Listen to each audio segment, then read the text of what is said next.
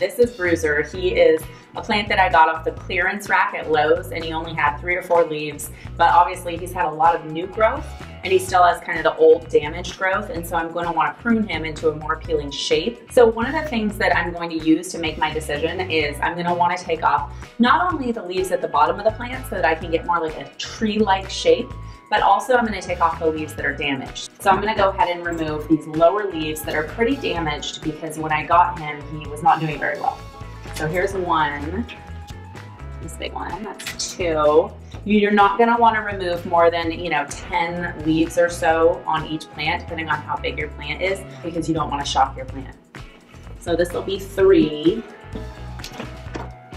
And then I'll do this one, and then this big one. So that's 5 leaves, but you can see it's a cuter shape. It just looks more pruned, and I've removed a lot of the unsightly damaged leaves.